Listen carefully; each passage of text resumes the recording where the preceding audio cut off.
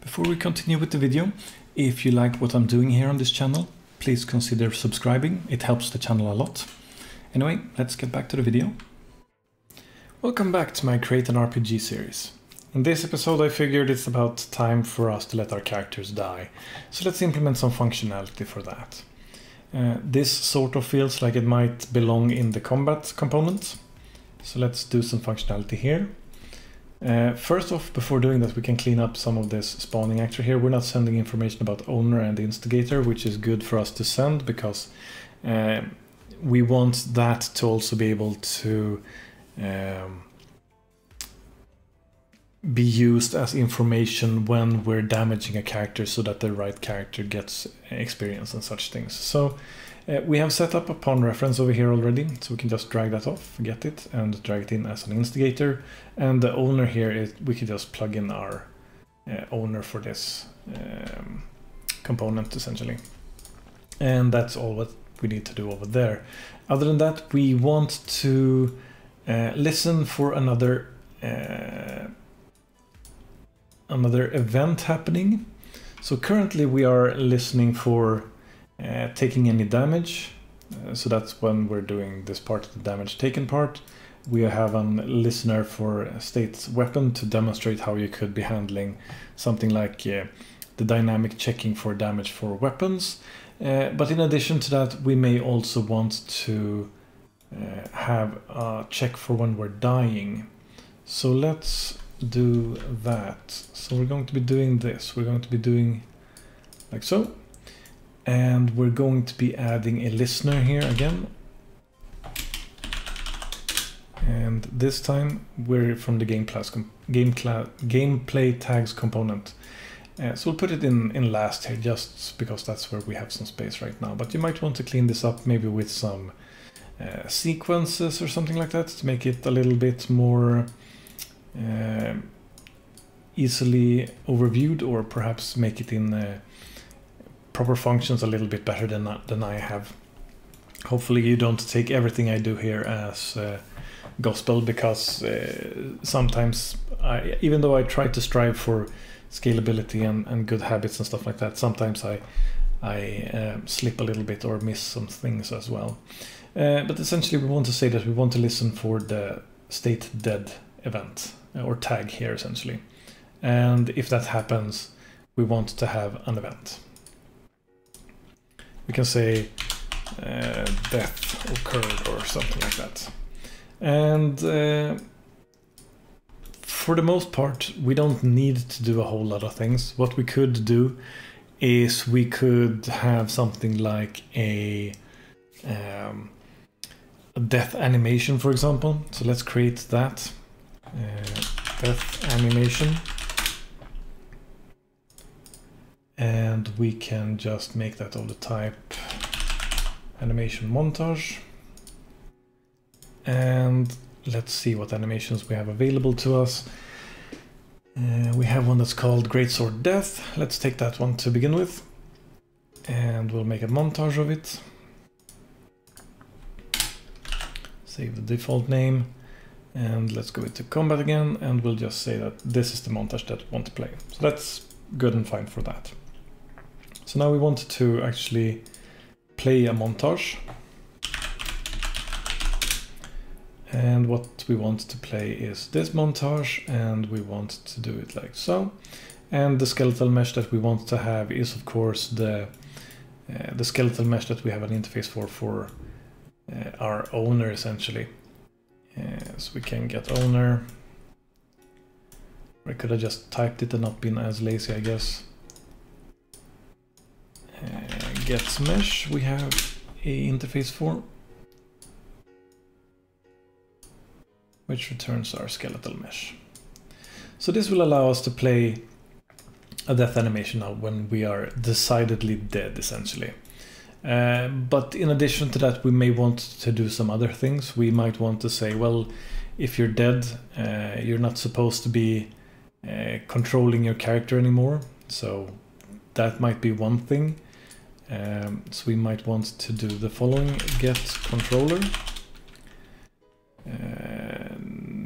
No.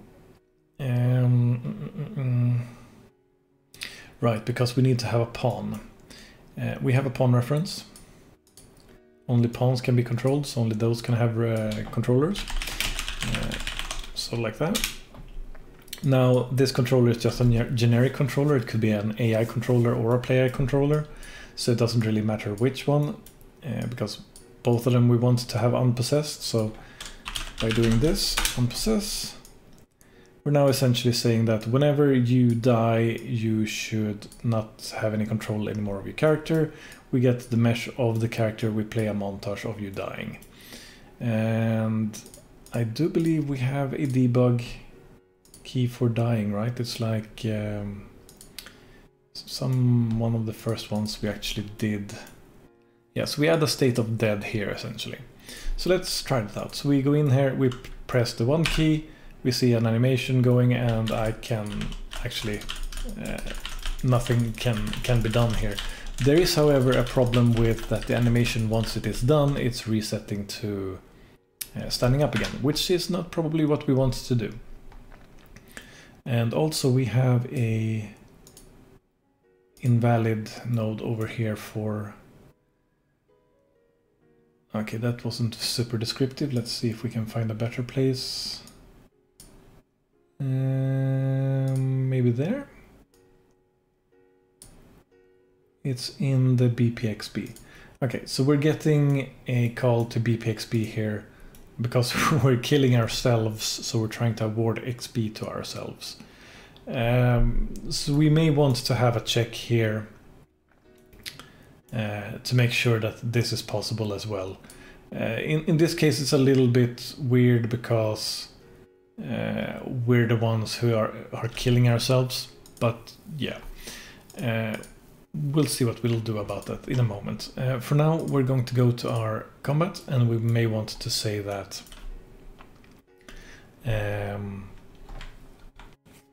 we have a bunch of different events here that happen, and what we could say is something along the lines of the mesh that we have over here. We can say, why is that not working? Come on.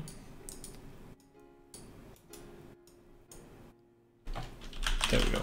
So we can set pause animes for example, and if we set this on the blend out, that's when it's reached the point of the animation where it's ended and it's starting to blend out, depending on how much of a blend time you have on the animation. So we set it on pause animations, then it should hopefully now stay on the ground after we have died. So you can see that it's not animating over there. So let's go check out this part where we're awarding XP here. So, so what I believe is the issue here is that we have a condition which could happen something like if we were to shoot a fireball and then we died, and then whatever we shot the fireball at kills something, then something similar would happen. And essentially what we want to do is probably just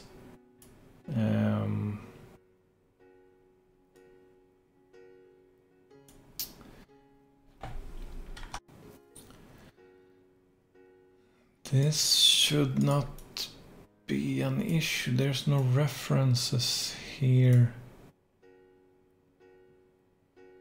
We are unpossessing, so we're losing the controller over here, but we're checking if it's valid there. Could it be that this one is invalid? We have a controller, but we don't have a pawn. So let's check a valid here, just to see if I am correct or not. So we're saying we're only supposed to go forward with the step of checking for a component by class if we have a valid pawn, essentially. Let's kill, and we're dead. Everything is stuck. We escape. We get no errors. Okay, so that was the issue then. That we still have the controller, which is still active.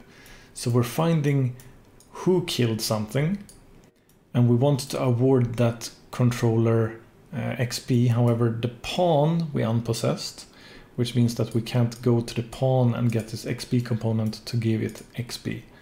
So that is why it's failing. It was, however, still, as far as I could see, still giving us 100 XP in the top here. So it's a little bit odd that it would complain about not being able to reach it and at the same time being able to award it. But yeah, hopefully that should describe the situation. So now we have a very basic situation here of like dying. So how can we actually go about checking if we are going to be dead? Well, we have the function over here where we're doing damage taken, and we could have information either by adding another listener to our health and checking if our health is below 0, or we could check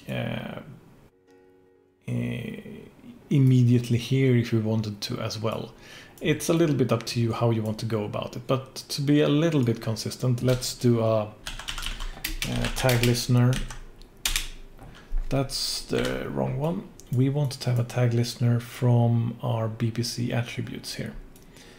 So let's go get our owner.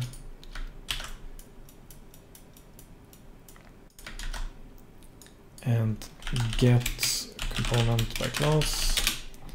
And get our BPC attributes. Not yet. We want to do this also. We want to say get attribute, right? Get attribute from tag. That's not what I want to do at all. I'm so sorry. We want to add a listener. My attention span seems to be lacking a little bit. Like so. And then we say we want to listen to health. And now you can add an event for this as well. So you can react to this. So health changed. And what we want to do then is we may want to check if we break this. And we can check if value change, no, not value change, if value attribute that's changed. Let's see here, I don't remember what values we had. So we have these values, okay. So base value here is representing our current value. So if this is less than or equal to 0, then we are effectively dead. And if we are effectively dead, we can say that our character should now be dead. So we can do get owner and get component by class, gameplay tags, and add tag. And then finally choose dead tag. And the origin we get from over here, so we can hide these pins. So we're essentially checking our health now, which we are ourselves actually changing over here when we take damage. And whenever it's changed, and this happens also if we get healed, for example, we will check if our current value or current health is 0 or below 0. If that is the case, then we're supposed to be dead. And then the dead logic should be kicking in over here, which would unpossess us and lose control. So we have our fireball spell, which does AoE damage. That's not what I wanted to do. Is it this button maybe? Okay, so we're using the fireball and we use it again. That's enough damage to kill us. We fall over, we're dead. So yeah, and we can also check that it works against the AI, which it hopefully should. So we're shooting some fireballs at him, and he goes and dies as well. So yeah, hopefully pretty straightforward. Not the very cleanest when it comes to the code, of course, but I hope my explanation makes sense for you. It might be that you don't want to have the code in the same place as I do either. You might want to organize it slightly differently, or at least compartmentalize it a little bit so it's not as... Because look at it, it's pretty extensive by now, so we should really clean this a little bit, but I don't think we will be doing that in this particular project. However, we've done some cleaning with the commenting, but when it comes to the structuring of things, that's usually a fairly individual thing. Anyway, I think this is enough for this episode. I hope to see you in the next one. Hopefully you found this video helpful. If you liked the video, leave a like. If you did not like it, leave a dislike. Leave any suggestions or comments you have down below.